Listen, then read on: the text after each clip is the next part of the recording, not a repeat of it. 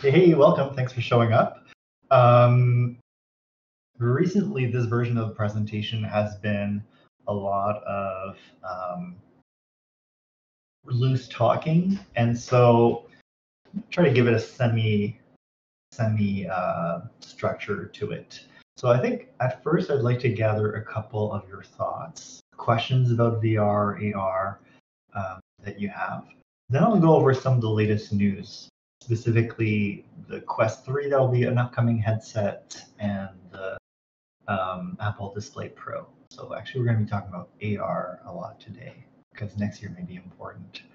And then I think I'm going to have a second wave of questions after talking about those headsets, and we can dive into those questions, and maybe also that'll be a good time to go into some of your more personal practices rather than more generic questions. If you have, if you're like, oh, I make 3D elephants and I want to know how to do it in VR or something like that. We've had people talk about more poetry, more fashion, different niche that they had.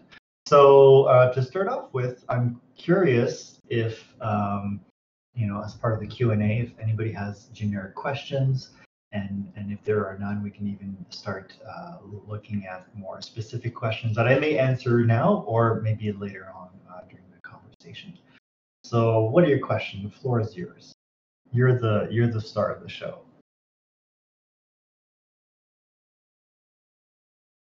What do you got here, artists? You got to create now. Create a question.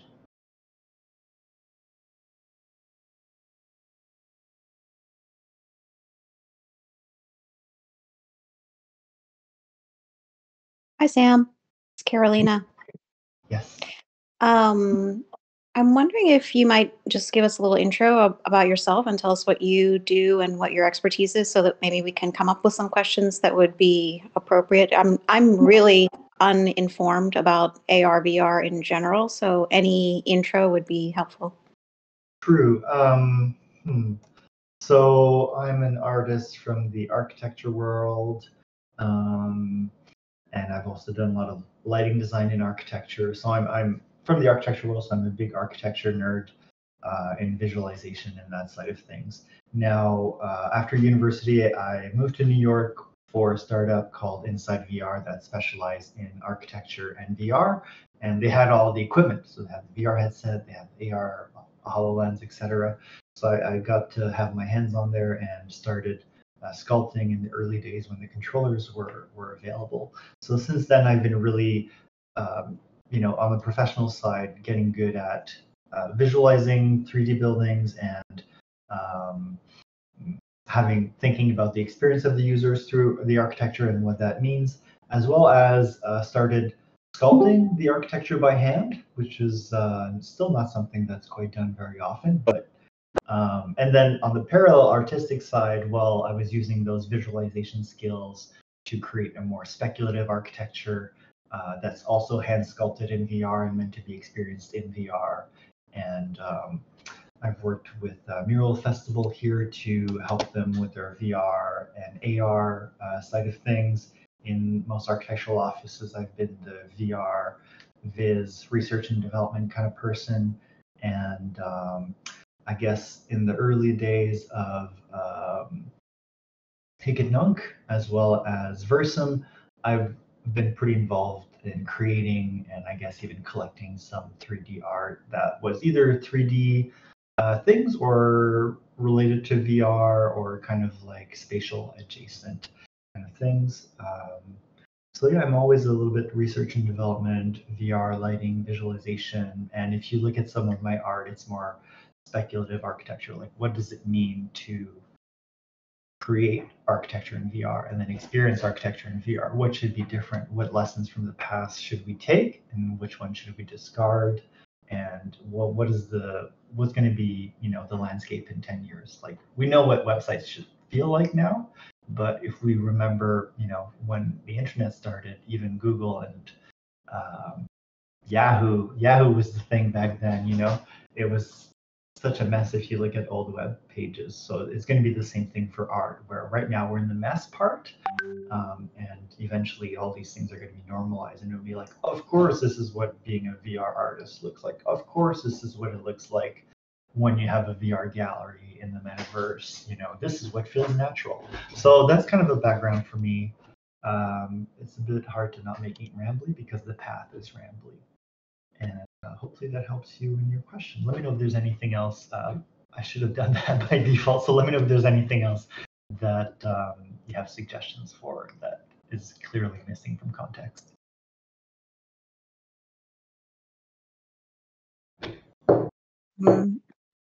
So I'll continue asking a question because it seems like nobody else is asking any. Again, just such a newbie. So how does this technology work? What is involved? How does it work? And what's the difference between AR, VR? Yeah, so a key turning point in the evolution of VR was cell phones. In the 80s, we wouldn't really have these extremely dense screens. So cell phones, when you have a lens and you put it at the right height through optics, you can kind of fool your eyes to be somewhere else. And then the main thing that, let's say I made this cell phone into a VR headset. So it's like, great, I've solved the eyes.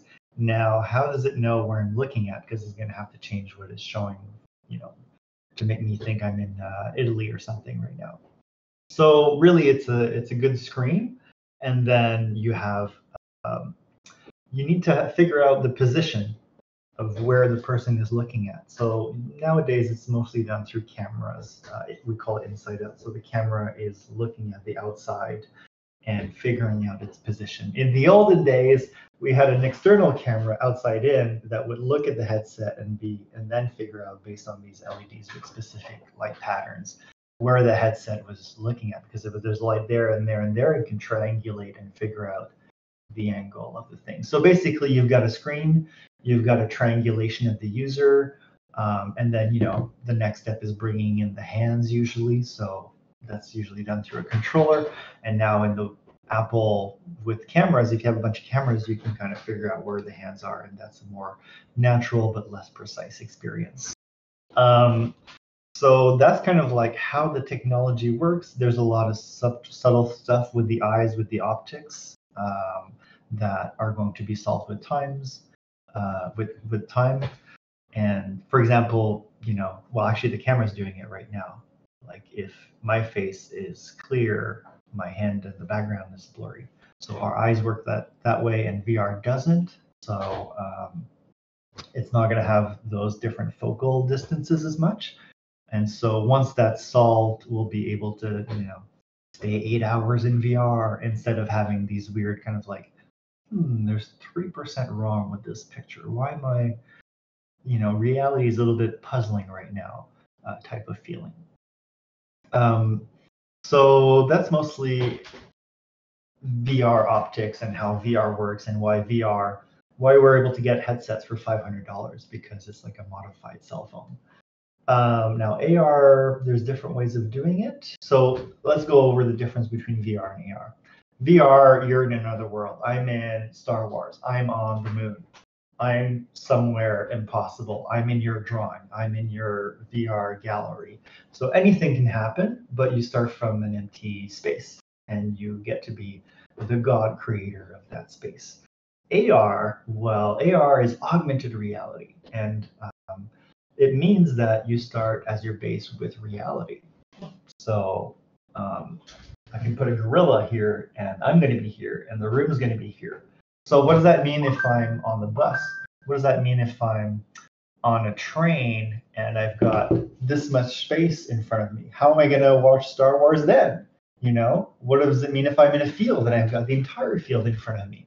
It's a little bit like there's this new concept, much like websites will shift and then you'll have the mobile view once you're at a certain space. So there's this new concept of saying, I don't know where the heck the viewer is going to be. It was easy in VR. I just said, you've got a 2 meter by 2 meter, or let's say 9 foot by 9 foot square, and I don't care what your house looks like. You can't do it in the train, obviously. this is your square, this is where you're interacting. In AR, you don't know where the user's going to be. There's going to be people, there's going to be pets, there's going to be obstacles. But you can say, this is a table game. Find a table, find a flat spot, and then I will put stuff on the table, and you can play chess there or whatever it is. Or you can say, place, we see this a lot in art. We say, tell me where you want the art. You go, okay, I want it over here. And then it's going to put the dragon over here, But I think in the long term, where it's, I think Apple Display Pro, for example, has thought a lot about 2D, so putting up screens places, and HoloLens and Magic Leap, which are other AR headsets, have also done that. So you can put big screens everywhere. So the idea with Apple is you open your Mac, and all of a sudden there's these 3 giant screens that would cost, $3,000 each otherwise, but they're also non-physical. So you have more screens you have access to, but somebody can, you may still even see the plants behind them, and nobody's going to break those screens, and they can be any size. It doesn't really quite matter because it's kind of like that websiting reality, appifying matter type of psychology. So yeah, VR, you're in another space. AR is kind of like a communal hallucination, or this appification of reality, if you will. Now, appification doesn't actually, maybe it's the wrong word, right? Because I think when we see good user interface through augmented reality, it's more like magic, it's more soft, it's more human.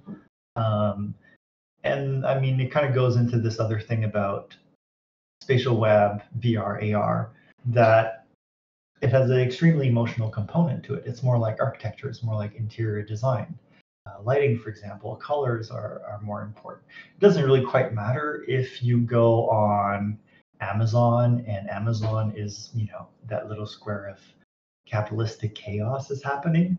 But when it's in your entire space, and maybe even, your friends and partners can see it. I don't think we're going to have AR glasses for dogs yet, but maybe it's coming. When your friends and partners can see you shopping on Amazon, like, what does it look like to shop on Amazon if it's a spatial thing? Like, let's say you're looking for boots. Are they going to show you 30 boots? They're going to show you 3 boots? Like, where's the pop-up going to be? So there's this new sensibility where design is going to matter because it's going to be inhabited and felt in a more phenomenological type of way, where you're more affected by bad architecture than like a bad book design, for example. So there are some written questions, but I'm curious, did I miss any of your questions? You asked, what's the difference and how does it work? Oh, maybe one thing about AR. So there's 2 ways that the lenses in AR are more complicated than this.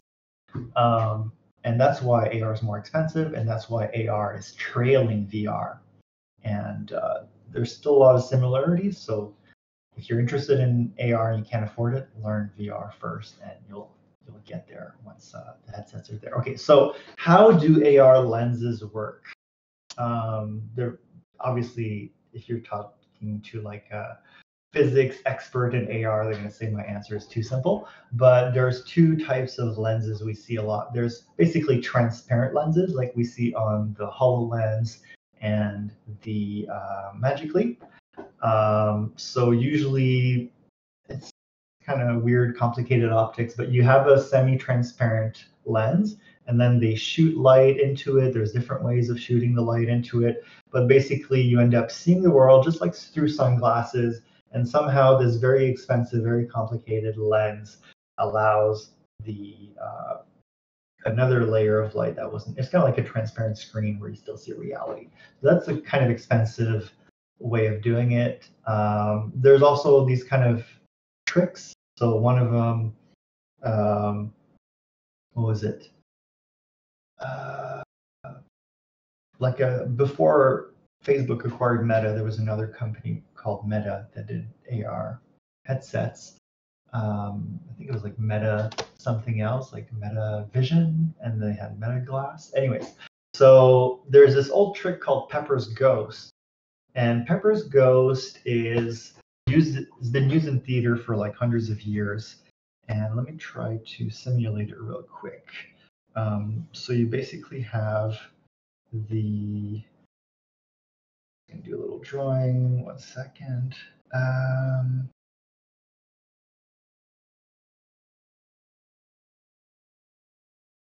Okay, so here you have the person watching the theater play, and they're watching the actor. In the middle, you put a transparent piece of, not glass, but let's say acrylic, that has some sort of 45-degree angle. And you can still see through this acrylic to the actor. And then there's, let's say, an illuminated image down here at this angle, or an actor down here, and they will get reprojected in the middle as an illusion. So in a headset, I think what it was is there was this, basically a screen here, and then a 45-degree angle here. And then so you're seeing through the lens, and it's also reflecting what's on the screen. So that was like a super cheap way of doing AR with the Metavision headset. And then what we're seeing with another kind of workaround it, where you don't need that expensive lens, is to basically, you do a VR headset, like I showed you earlier, very easy. Just a bit of duct tape and a cell phone. No, but you do a VR headset that has, a screen, lenses, and positional tracking. And then you put some more cameras here close to where the eyes are, ideally. And when you do VR, you don't use the cameras, you just do regular VR. And when you do AR, you have to show the eyes what the cameras are showing. And so you're not looking at the world like this. You're doing what's called pass-through, where you're looking at the world through two cameras that are looking outside. And that has disadvantages because, like, from a feelings point of view, my eye is over here. Now you're telling me my eye is like an inch or two in front of where my real eye is. So when I do this, there's something that my brain goes, no, this is not right. Your eyes are not there. So anyways, that's how I felt. And maybe some people will not feel that way. And if you really wanted to go over that limitation, one thing you could do to over-engineer it would be to say, hey, to reproject instead of having the eyes here when I'm calculating the camera, I'm going to recreate, I'm going to, do photogrammetry, recreate the world in 3D, create a VR world that's exactly like the real world, and then render it as if the camera was where the real eye position is. But obviously, if you're following me, that's like way too much overkill for like a slight comfort thing. So long story short, AR is trickier than VR in terms of the optics, especially. And what we're going to get in this first generation of AR, VR is this pass-through. So Quest 3 is going to have it, meaning it's a VR headset that can do AR through the pass-through cameras that are aligned where your eyes are. And so will the Apple's Display Pro headset. So they're going to have both VR and AR. But I'm very curious to see. I have a feeling that we're going to feel that mild discomfort of the differences of where the eyes and the cameras are. And a lot of the comfort is going to be determined by that, or it's going to bring in this new weird feeling that people had never experienced before if it's not mitigated somehow. So that is my answer to that question.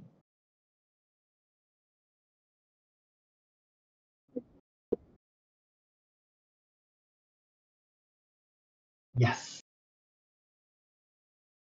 What do you use to sculpt mainly these days? To be honest, in the last year, I've kind of pivoted away from VR sculpting, but I'm still looking at it, especially thinking in mind the AR aspect that we're going to see next year. So I'm Oculus Medium, and there was actually kind of three versions of, I should say, Adobe Medium. There's kind of three different versions of the software. There's the original one, which was made by Oculus, called Oculus Medium. Do not download that one, it's buggy. There's the Adobe Medium. So Adobe bought it, and then they said, we're going to develop it until there's no more bugs, and then we stopped development and we moved to the third version. So that one is actually free, and it's the one I use so far. Then there's the third version, which is the Adobe, capitalized expensive subscription, but they're adding some new features to it that are interesting.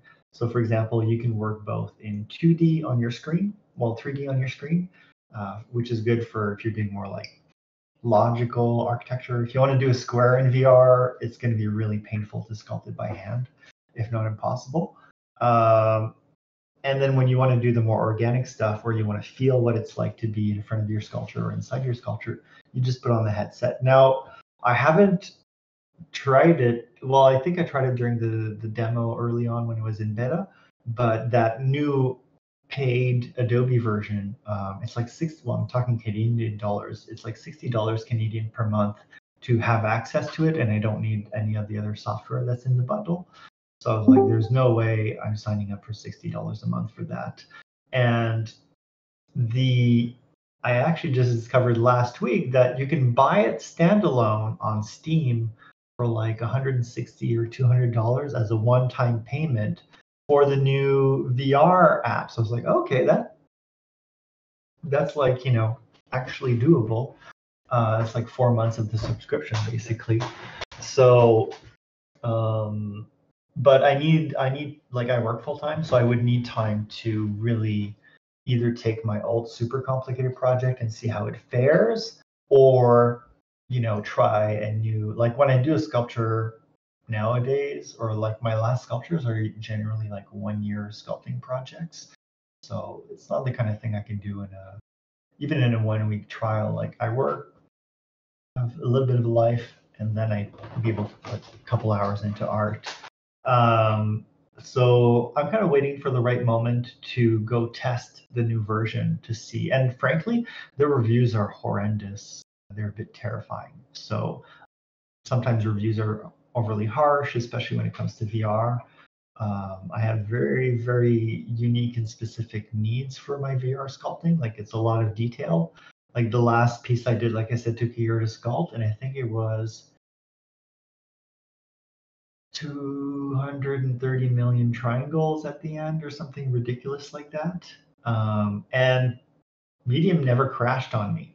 So I was like, I have, I think 64 or 128 gigs of RAM, which I actually got just to sculpt bigger stuff. But like the fact that Medium didn't crash on me for a whole year of abusing my computer with this ridiculous sculpture is very impressive. So, I'm wondering, will the new version of Medium even handle what I'm doing? I don't know. So because of the price, I stayed away from it. But now there's a, $200 for a Forever tool.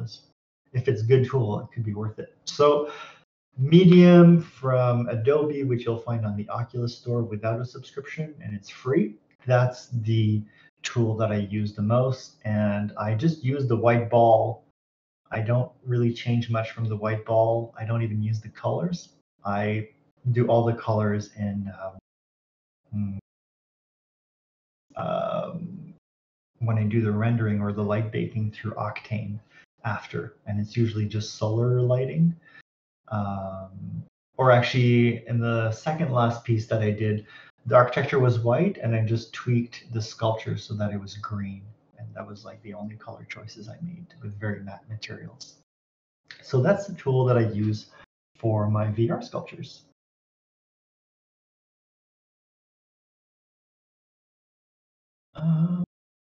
Okay, so next question is this curiosity about AR and wanting to use VR sculpting, painting software to create AR. So yeah, anything 2D or 3D, you can put in AR. So if you're interested in creating AR, VR, well, start with the hardware in mind.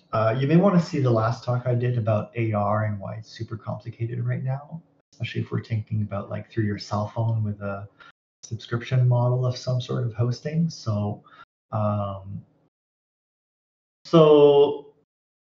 Well, let's talk about AR. So Apple announced that, maybe we should talk about the new Apple headset real quick. So the new Apple headset is big. A lot of people still haven't heard about it, surprisingly. But when we talk about HoloLens, when we talk about Magic Leap, even though it's Microsoft, who did HoloLens, and Magic Leap is a secondary company.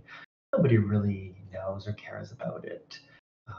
They've done a lot of the groundwork, but they haven't reached mass appeal or mass conscience even. And Palmer Luckey, the founder of Oculus, said, VR has to be something everybody wants before it can be something that everybody can have. So this idea of developing something really high-end for VR or AR is important. So Apple's introduced a headset. It's $3,500 US. So obviously, none of us can afford it unless you're working for a startup that is working in AR. But the good news is that it's actually, well, I haven't tried it. It's coming out early next year, but it looks like they haven't completely messed it up. It looks like generally some interesting choices, some good design that's pushing towards what should good AR look like. They've done some good work on there. So it's going to be a luxury product. You can remember the MacBook Air. MacBook Air had one USB port, and it was, I don't know, $3,000. And you were like, who's going to use this? And then the second generation, and the third generation, now it's like, oh, MacBook Air is a great product. So I think we're going to go through this where by the third or fourth or fifth generation, you're going to be like, okay, yeah, I can buy an iPad now. I can buy display. The other thing too is Apple Display Pro implies the existence of Apple Display not Pro, so something more for the masses. And we've seen this in the leaks saying that I think by 2024, 2025, they wanted to have a more accessible AR headset. And if you're talking about just the ability to throw a giant screen and watch movies in high definition through AR, that's an easier thing than saying, I want to visit a space with 250 million triangles. A movie is not very demanding graphically versus a 3D environment where there's live lighting, things are moving. That would be very demanding for any hardware to deal with. So I recommend learning Unity if you're going to be doing VR or AR. They're always at the forefront of supporting VR and AR headsets, including, Apple announced that the Apple Display Pro would support Unity. So Unity is not where you create, it's where you assemble and connect things. So you're like, okay, I have got this sculpture, bloop, I've got this movie, I've got this character, I've got this script, I'm putting it all in Unity, and then I'm going to publish it to a cell phone, to a VR headset, to AR headset, to a desktop computer, to PlayStation 5, etc. You can kind of publish it everywhere, but Unity is always one of the first ones to support VR and AR equipment, as well as they're probably, I'm not an Unreal guy, so basically if you do any kind of VR, AR, or game development, you're going to be using Unreal or Unity. So those are your two options, but I recommend Unity if you're going to be going into VR or AR. So let's say you have a scene, you're like, okay, here's a floor. I'm going to put a little VR or AR camera, have to follow some online tutorials for that, see what the latest tech is, or plug in or drop in. And then you have your piece of art here, here, here. And then when you put on the headset and you click that app, you're going to be in that space with those pieces of art that you're seeing. So that's kind of, if we're thinking about AR art shows for next year, that's how I would envision it. I wouldn't try to make some sort of cell phone thing. I would target the VR, AR headsets that are coming. Another big announcement, once again related to hardware, is the Quest 3. So the Quest from Facebook / Meta / Oculus. The Quest 3, the Quest first off has been a very transformative headset. Let me bring it up here. It's something that you all can probably afford with some sacrifices. So this is a $500 headset, and it's been out for, I don't know, a year or two. So it's pretty easy to find them and used. People buy them at Christmas and then they're like, I don't use this thing. Let me put it on marketplace or whatever, to stay in the meta ecosystem. So the third version of this is coming, and they're going to be adding these pass-through cameras. So it's going to give it similar capabilities to what Apple is doing. So both the upcoming headsets are going to do VR and pass-through AR. But this headset is going to be like $500 territory, and Apple is going to be $3,500. So we all know what headset people are going to buy. It's going to be the Meta one, the Quest 3. And so if they don't mess it up, which they did last year with the Quest Pro, which was a complete failure for the AR component, but I think they know the stakes are up, and now it's good they've got the competition of Apple. So if they don't mess it up, the Quest 3 is going to be absolutely game-changing. And it could mean that next year is the year of AR art, meaning you can afford $500 with some sacrifices. And so can a gallery. And then that means that if you really want to, you can find a gallery that's willing to collaborate with you and put your experience into AR. Now what does that mean to do an AR experience? It could mean that you want to 3D model the gallery and be ready to really have some site-specific interventions. It could mean that you put a sculpture in the gallery and you have an AR component that is additive to that sculpture. Like you can have a tree trunk and the leaves are AR. And then, once something is AR or VR, it can connect to external data source. It's like when you check the weather and the icon is different based on the weather. Like think about that for a space for art. So you can connect to the time of the day, how many visitors are in the space, the weather, what's the national sentiment, what's the local sentiment. You can connect to any kind of issue you're trying to explore and unravel for your visitors. And to get back as to how is it possible to use VR sculpting and painting software to create AR. So Unity is a gatherer. So you can bring anything 3D into it, whether you sculpted it in VR, whether you did a 3D scan of it, whether you modeled it in 3D on your computer, or download it off the internet. So you bring in those things, you put it in Unity, and Unity will allow you to pump it out to one of these, plug it in, create an APK file. I'm not going to have to YouTube the tutorials for this, but that's basically the macro plan for all of this. So that was my rambling answer.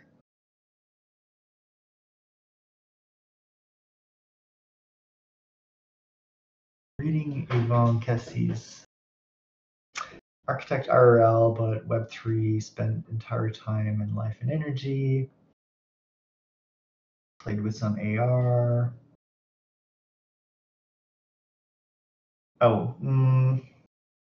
Well, okay, so he's asking about, old versions of AR. Like there's two kind of easy to implement versions of AR on your cell phone. One of them is you point to a QR code and it goes, okay, I understand where and what that is. I will put the thing on the QR code where you're pointing at. So that was like back then because we didn't have the technology to do anything otherwise. The other one is, I've talked about it earlier, you're like, I don't have a QR code, but I want you to put the art here. So, we see that on Hikitnug, on Object, on most NFT platforms that support 3D. That's how they work. When you have a 3D model and you have a cell phone, it does AR automatically. So I would just recommend kind of what I've mentioned. Go on the headset. The cell phone is weak. It is not meant for AR. And the thing with supporting cell phone is your aunt's going to have a cell phone from 10 years ago. Mr. and Mrs. Student is going to have a bad cell phone. So you end up not making false promises, but you end up having to set a low target first off because you want to support as many cell phones as possible. And it's extremely complicated because every cell phone is different, and you're going to see, it may not open for somebody, maybe a bad user experience, it may overheat, the battery may get eaten, and there's a whole like we had an experience in a park, and like it was really hard to get people to go to the spot and figure out, oh, this is where I'm supposed to see it, and then the thing would appear. So cell phone AR, it's a challenge. It's a whole challenge of its own, and you may end up working more on that challenge and on the art itself. If you can work with a gallery that is willing to, whether it's your own headset or theirs, that is willing to work with you, because then they have to kind of guide the users through it. And then, of course, in a couple of years, this will be easier because people will have done the hard work of educating and showing that there's a reason to do this. But I would recommend buying a headset and collaborating with the gallery, or you can have a pop-up space where you can say, I'm going to go that night, allow me to come and see your audience that night, or something like that. But there's got to be a meeting point between your art in VR and the public. You don't just want to throw it on Steam, throw it on Twitter. I mean, of course, if you've got a following, that's great. You'll get everything you need, but you want to also throw it to the non-Twitter people, to the people who don't even know what VR and AR is. You want to throw it to the public, to the non-nerds, basically, to people who need to get in contact with this and can't because of financial or they just don't know about it. So that's what I would recommend, is kind of the path that I've explained. Obviously, I mean, if you can target the Apple Display Pro, good for you. Find a gallery that'll work for you, because there's a whole market of like rich people waiting to be entertained with the Apple Display, right? They're gonna be like, I got this headset, I'm ready to spend money on experiences, I want to wow everybody. What can I do? It's like the Ferrari headset. And then there's the rest of us, which are going to be on the Quest 3.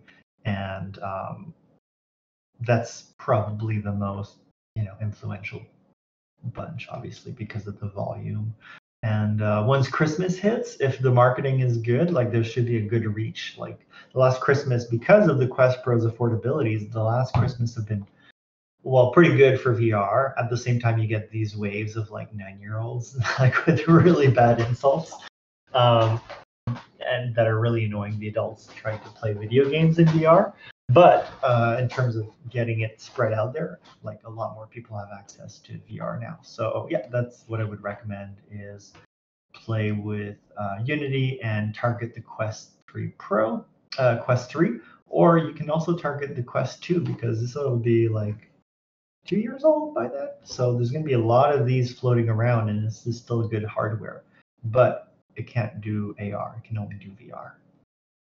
And as I mentioned earlier, if you're good at VR, you're going to be good at, you got 80% of what it needs to think spatially. And then you're just going to need to start thinking about the social, physical context of the users after that. Yeah, somebody mentioned that the Quest 2 does not support Medium. You need a chunky computer to do Medium. So you'll need to tether to your computer. You basically have a wire coming out of this to your computer, or you can do the wireless part, which basically means I suggest getting a dedicated router. You can research this online, like a good dedicated router that will basically just connect this headset to your computer through a dedicated Wi-Fi connection. And then you can walk around with this with no wires. So if you do that and you tether to your desktop computer that has a good graphic card, then you can use Medium on this headset. That's really, I actually didn't realize that. So you can use like the processing of your computer with the Quest headset. Yeah, and keep in mind, it acts basically as a Rift S when you connect it to your computer, meaning all the games that you bought for the mobile version will no longer be available. It will use the games that you have installed on your computer. Your headset basically becomes a viewer for your computer at that point, including for VR. And then if you think about that for an art installation, it means like it would be a bit of a pain to support when you're not there. But it means like you can basically have like a football field or like a very large space with no wire and put any kind of architecture in there that people can walk through. So like when you think about exhibition design, that is very exciting if you were to find that opportunity. Like Mikola could rent a space and put a giant VR gallery that people could walk in without having to fake teleport with their sticks. So in a much more accessible, physically accessible and comfortable way.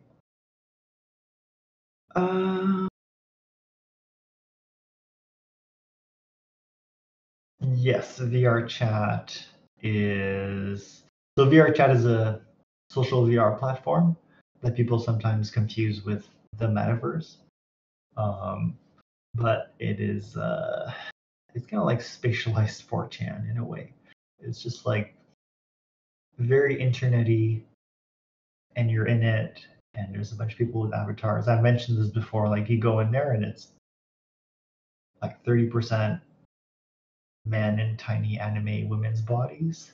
Like that's a thing, and it's like super normal. And so there's a acclimatisation, like there's an adaptation period. I don't go in there often. I think it's a neat party trick for people who have never been in VR, and you put them in there and they've heard of the metaverse, and then it's so kind of surreal and awkward, and they're like, these are real people in front of me. And very often, because it's filled with very young kids, they'll start getting bullied. It's like it's like a very toxic forum, but with people in front of you as avatars. So if you've never been in VR chat, I recommend it, just so you have an opinion on it, because it's very contemporary.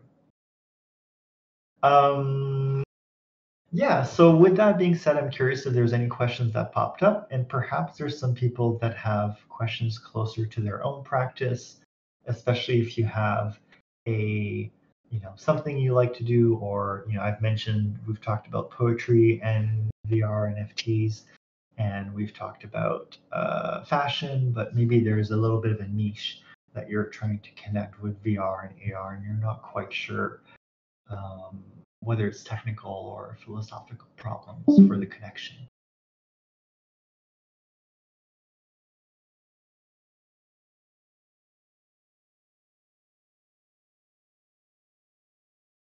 Here. Nice to see some names I recognize.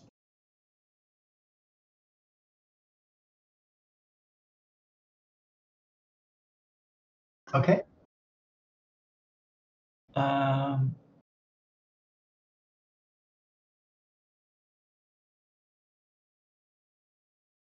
Don't see anything I haven't addressed, but is there anything else to say about the Apple Quest, the Apple Display Pro?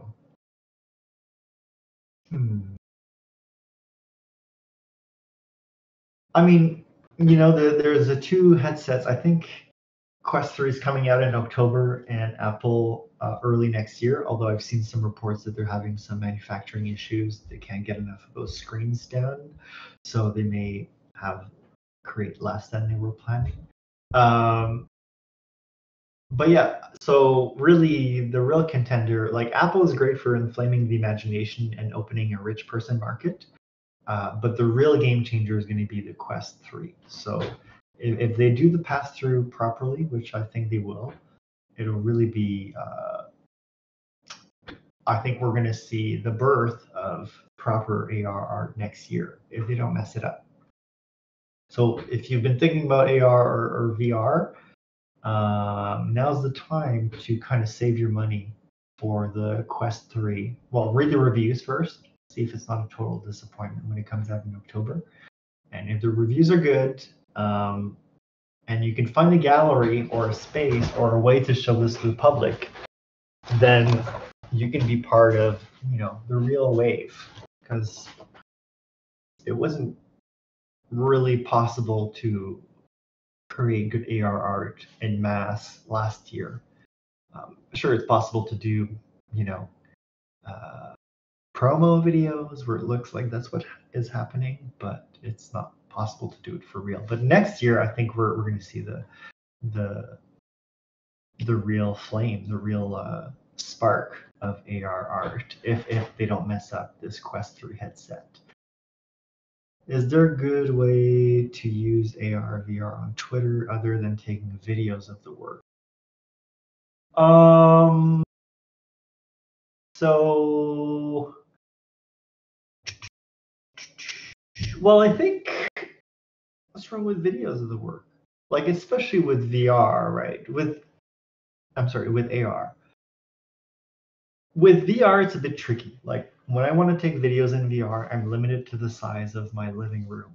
And doing my VR spaces are much bigger. So, and then I have to do this kind of weird, awkward filming where I'm walking through the space like this, trying to not hold it so it doesn't have the natural shake of my head. And then having to do, stabilization in post-production after.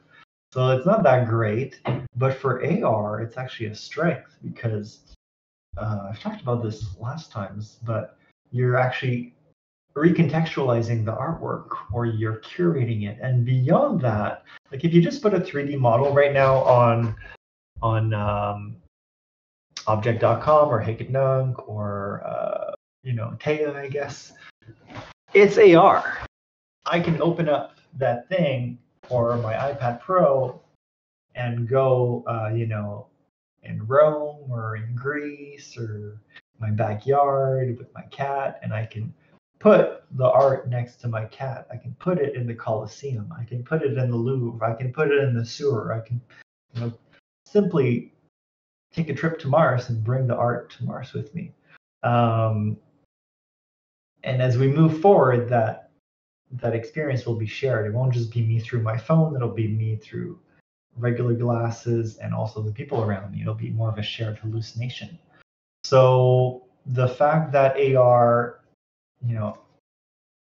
I can't carry that sculpture with me to Athens or in my backyard or the mall without the risk of breaking it. But I can bring my entire 3D collection in the cell phone and go wherever the heck I want and place it at the precipice, where there's a 3-kilometer drop and not have to worry about it breaking. And I can even scale it. I can rotate it. I become the curator in the real world. I create this intersection between the artist's dream and the mundane reality, or the not so mundane reality that we have. So not just me, but you can go. I think I have at least 8 3D objects on my Hiketnunk/Taya/object account. So you can open those and put in the garbage and say, Sam, I think your art is garbage. I put it in the garbage. Or you can put it on a pedestal or someplace that looks like it's appropriate or holy or whatever, and recontextualize it. So the spectator now has the opportunity to be a spatial curator in a completely different risk-free way. Well, risk-free, I'm sure you could hurt the concept. And that's definitely not, that's good. Like, when you have a painting, you're like, oh, here it is. I've cropped it, here it is in this space, here it is in this other space, but you're not going to bring the painting in the mountain or on a boat with you. And you're going to have to get an art handler, etc. So it's a strength, the fact, especially for AR. Of course, it'd be great, and you can do some composition stuff, right? You can fake it. So you can say, I'm going to do a render of the art, and then I'm going to take a DSLR photo, I'm going to smash them together. Like personally, I got an iPad Pro specifically to create better videos of my AR art, because on here I'm going to be very limited, and it's slower. It's not as powerful for the 3D aspect of it. So yeah, so that's a good way to display AR art. And really, there's not a lot of that happening. Like, you could say, here's my AR piece. I'm going to give a prize to whoever is able to curate the best AR mashup with reality. So that's like a interactive aspect that is underutilized at the moment, at least from my observations. Okay, next question. How do you look at the fact that VR, AR right now need both powerful computer and expensive-ish and uncomfortable devices? I did AR project on mobile, but it's problematic. Apple policy, compatibility. The advantage is that the viewer can, it's more accessible when you do mobile VR. So mobile VR, there's two ways, right? You can go accessible. It's going to be problematic, more work. You're going to probably do 80% of the work you're going to do is stuff that you don't want to do. That's like optimizing geometry and materials, baking lighting, dealing with where you're hosting this, trying to make sure it runs on all the weak cell phones from the last 7 years. So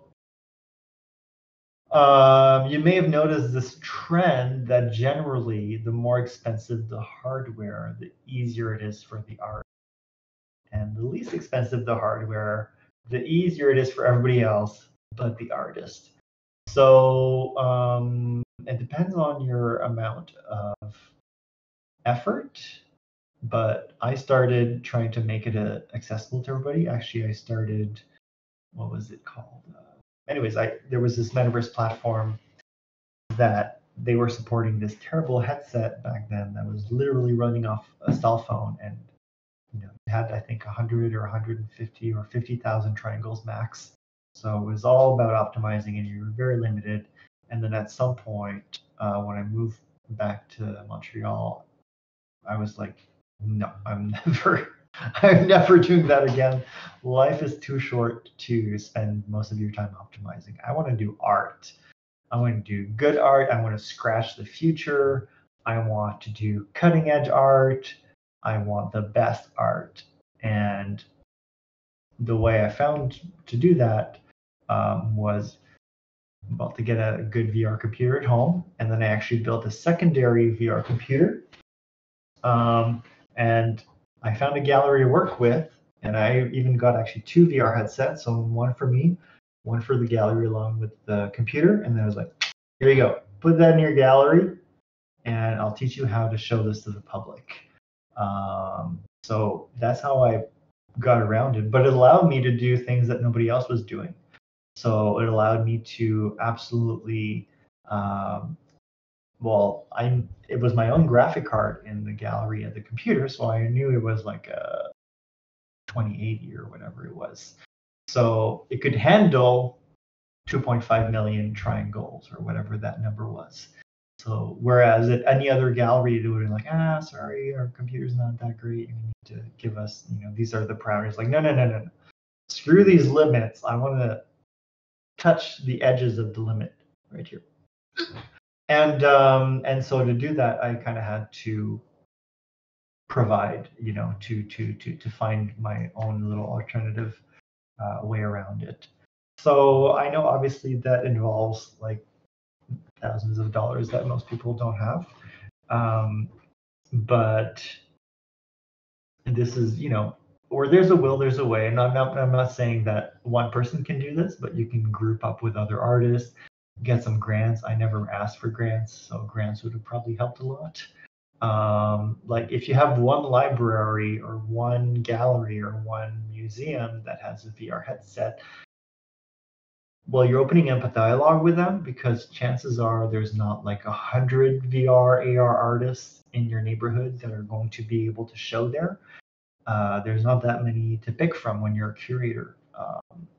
And if there are, then that's great. And you can be part of that community, and you can be a precursor to that community. And then there's, like I said earlier, you can just put a 3D object on Taya or object.com, and it's AR in a way. It's kind of lazy person's AR. So, and then you can play with that concept a bit more. But yeah, I think it comes down to the more money you have, the easier it is. The more you're trying to make this accessible, the more more you're going to have to work and the least you're going to be able to do. And then, there's a middle point in there. Like I went into both extremes. There's a million gray zones in the middle. And like, for example, if you don't need to develop for a thing that runs on a desktop, it's going to be much easier. But you can do, like, this is the low end, this is the medium end, and this connected to a desktop is the higher end, because the desktop may be $2,000 or $3,000. Now, during COVID, the price of a desktop went up by like $1,000 because everybody was doing the graphic cards. Now it's back. That crazy $1,000 bump is gone generally. So it's less of a crazy scenario than during the crisis, where all the computers were extra expensive. So yeah, that's my answer regarding accessibility, and you'll have to find a decision. I think a lot of people started very utopian, and they're like, I'm going to create this giant world, and everybody's going to go in VR and AR and do it. And then they're like never optimized for one of these, and then they're like, oh, why is it running at 5 frames per second, and everybody's getting sick. And I get this weird look when they take off the headset, and they're like, yeah, it was great. Make sure you get 60 frames per second or more. Be aware of frames per second. That's very important. Otherwise, you're going to make people sick, and they'll never want to do VR again. So, unfortunately, even if you're running a big computer, you need to be aware of these basic optimization or performance aspects of VR, because it's one thing to have a painting with jagged edges, but if somebody's reality and optics are uncomfortable, then their body's going to be uncomfortable, and they'll associate it with the medium. So Yinga mentioned filters on Instagram stories. So I think it's good to explore those. There's something to be done, and once again, just be future thinking. So, like, let's say you're a fashion designer and you want to work with AR. Don't limit yourself to just the face. Be like, okay, imagine if within a year or two we start integrating the body, and now I can have my whole body be a fashion thing. And you know what? I know this is possible through other technologies. Like, if you really want to, you'll be able to do it. Or there's XR fashion Instagram accounts that do it. So don't be limiting your thinking to the tools of today. Like, design a full body AR suit. Design a real piece of clothing that is meant to be augmented with AR around it. Or, like, ask yourself the question, okay, I can do AR clothing now. Why? What are you going to do? Is it going to change color and shape with the weather? Is it going to change shape with the surrounding, with the feeling of the person wearing it? Like, or, what is it going to do? Why is that good? And then obsess over that concept. Talk about it. There's a second layer. Like, we can imagine what's going to happen in 5 years, but what's going to happen in 500 years? Like, there's still so much to be written. This is just the spark at the beginning, especially, we're potentially entering the year of AR. So when they write about art history, they'll write about who did what at the beginning. And so you have this very one-time chance of slipping in there before the market gets saturated or World War III happens. So get in there now. Now's the chance. These opportunities are only like what internet was, 15 years ago, and then we got VR wave. Now the AR wave is coming, and maybe the sweet spot in history. Jump in there and prop your foot into the art history book and say, look at my AR. Okay, so that's one question. Blah, blah, blah, blah, blah.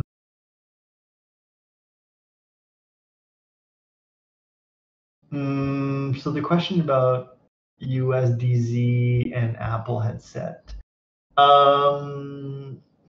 I think there's a little bit of those are wait and sees. I'm not that up to date on those. I think I've supported USDZ. Basically, I take my FBX, I open it in Blender, import FBX, and then export USDZ, and that's the end of it. Blender is free, so for me, that's my process. And so far it's worked. It looks just the same when I export it. There's a few tutorials if you just look up converting FBX to USDZ, but I really don't have the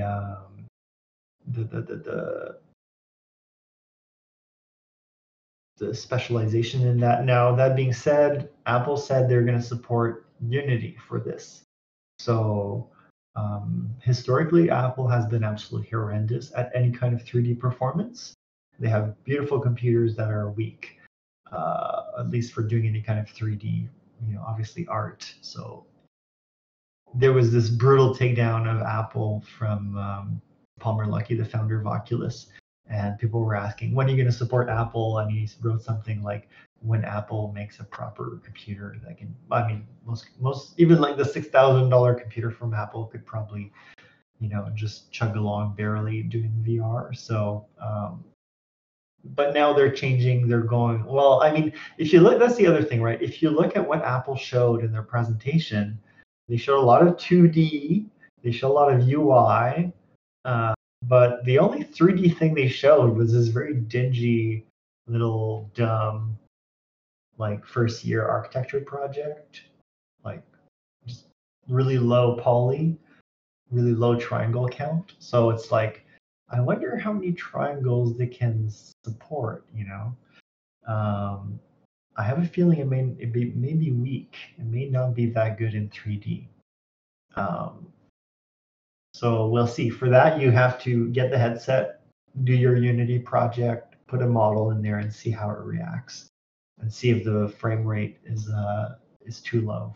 That means there's too many triangles. So so with that being said, if you're aiming at Apple, well, forget about the USDZ. I think the new target is Unity. Maybe it's better to have USDZ and Unity when you're targeting the Apple Display Pro. So yeah, target Unity. Everything else is going to be a little bit of an edge case, or part of that really boring technical optimization. Which do you want to be a technician or do you want to be an artist? And if you're able to get grants, then work with a technician. Of course, you have to have some knowledge of the tech aspect, but you don't want to be 90% technician, 10% artist. Who are some of the most interesting AR artists right now? Definitely Ori Harvey, probably the classic. She has such a mastery of AR and internet art, and then the physical aspect, and even living in Rome, or these places where there's these old museums. Like, there's just this love of the past and this understanding of the future, and the merging between both. So I'd say one of the most exciting. But generally, there's not a lot happening in AR art because people are making these kind of mediocre AR apps. And then what they're getting from the cell phone recording is not good enough. So they will do post-processing. They will fake it to make it look good on YouTube, but it's not what people are actually seeing. It looks good on the video. It's terrible in real life. So, and then you're limited to like one model? You're limited to maybe 25,000 triangles, 50,000, maybe 150,000. Not really, not on a cell phone. I think so. That would be pretty limit. And even then, it's going to be chugging along barely. Oria Harvey, yeah. I believe this is how she spells her name. And so yeah, there's a lot of faking right now happening in AR. There's a lot of post-production. I don't think there's a lot of artists working with the HoloLens, with the Magic Leap. Because the thing with those headsets is you're not tethered. You're using the tiny little computer that's in there, which is better than a cell phone, but it's tiny. Like, a graphic card is like this. A graphic card is like this thick. So it's no match. Like, this is no match for a computer that is chunky.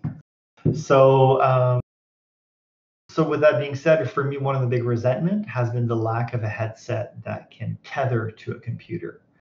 So the Magic 3, the Quest 3 may be the solution to that, where potentially you can tether to your computer. And once again, just to get back into tethering, if I'm calculating from the headset, I'm going to have a limit of, let's say, 50 to maybe 500,000 draw triangles.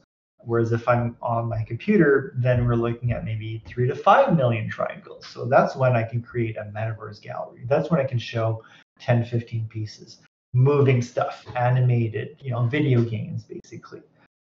Whereas otherwise, you kind of feel like you're traveling to, GTA 2 or like these old 90s, 2000s video game, like PlayStation 2 aesthetics kind of thing. So yeah, I kind of got lost in a ramble there, but I think we haven't really seen the AR artist. And I think next year the door is opening and people that want to do serious stuff are going to be able to. And the public and the hardware, especially the hardware, I mean, you can't do AR without the hardware. The hardware is going to be able to receive that finally, I think.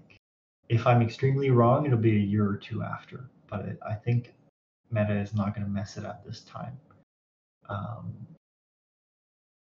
And so, yeah, it's a blank page a little bit. And I'm sure if, there's probably somebody that's more up to date that's like, Sam, you missed these like 10 amazing AR artists. But I think historically speaking, we're going to be looking at more what's going to be happening next year.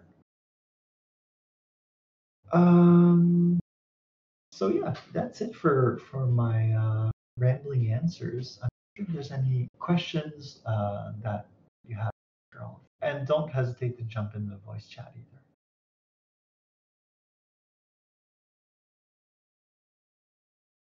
You're welcome, Emily. Hey, Twitter is going downhill. Will we even be able to read tweets on Twitter? I mean, I don't like it being tied to platforms. A lot of the people that do filters wish the filters just worked everywhere. They don't like tied to Instagram. Like, some people don't have an Instagram account, especially people that are older collectors, etc. So I think artists are hoping for decentralizing these filters, getting them out of Snapchat, getting them out of Instagram. It's kind of inevitable, but it's just like whether it'll be in a year or 10 years or 50 years, like somebody, like the idea of the metaverse is decentralizing. Or an issue I've had with an artist that we talked for a long time with was the idea of selling masks as NFTs or just basically monetizing it, because you're just getting paid in hype. You're just getting paid in follows when you do those masks, unless it's a brand deal. So there's like same thing with VR fashion. Like, how do you monetize this? It doesn't mean that the answer has to be NFTs or crypto, but you want to. And then let's say Instagram shuts down, right? Like, let's say I buy a filter for $5 or $5,000 on Instagram. Instagram shuts down. I want to use that on my webcam. I want to use that. Like, in the future, you'll be able to walk and have these AR fashion accessories. So I don't want to be like, oh, look at my open Instagram to see my fashion accessory. I want that to be open source in a way. So I'm not sure, but yeah, Twitter, oh geez, is it even going to survive like 3 years? Seems like, and now it's like Blue Sky, right? Like, Blue Sky is the kind of open source version of Twitter, or not open source, but like more open version of Twitter from the founder of Twitter, who basically designed it for the worst case scenario, which is kind of happening right now. So maybe we'll have some AR features on Blue Sky in the future. But yeah, no, is AR coming other places? I would definitely say no for Twitter because they're imploding. But I think, for example, Microsoft has been pushing AR a lot. Could make sense in Discord, especially where people are using a lot of video. And then it'll make sense in the real world. You know, Ray-Ban has worked with Meta to, well, it's not really AR, but you can think of real brands being like, okay, we want to support AR in regular looking glasses, especially as the technology, like for real VR AR, well, for real AR to arrive, it's probably going to be 10 to 20-year ride. We're at the beginning. It's going to get a lot better. And it may, there's even contact lenses that touted to potentially do AR. So very scary, but I think something like the Google and the Facebooks, they're like, we want just regular glasses to do the AR, and we know it's going to take 10 plus years, but you're not going to make this casual, and so that's the other thing. If you're going into VR and AR, you're going to look like an idiot for 10 to 20 years. So just be aware of that. You're going to have lots of pictures of you in these ridiculous headsets, and when you're wearing a headset in a room of normal people, especially if it's a new headset, like you're going to be the center of attention. It's going to work on that awkward. How sure of yourself you are, looking completely silly. So don't go in if you're too shy or too self-conscious.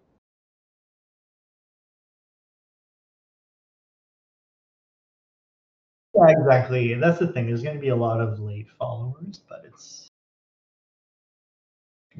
way more fun to play in it when it's dangerous and dirty and there's sticks poking out everywhere. And you're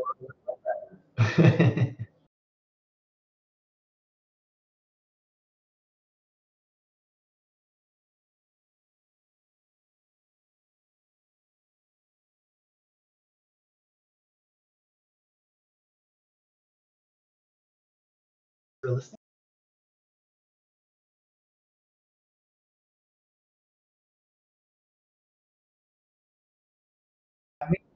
Because in my time zone, it's usually during work hours. But I'm sure I'll see you on Twitter or Blue Sky.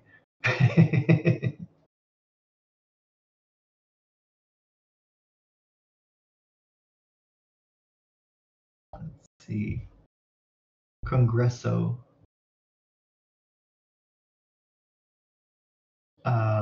So Amanda says that when she saw the new Apple glasses, she was transported to the movie Congresso, which is half animation. I haven't seen it, but I'll poke through the Google to have a look at it.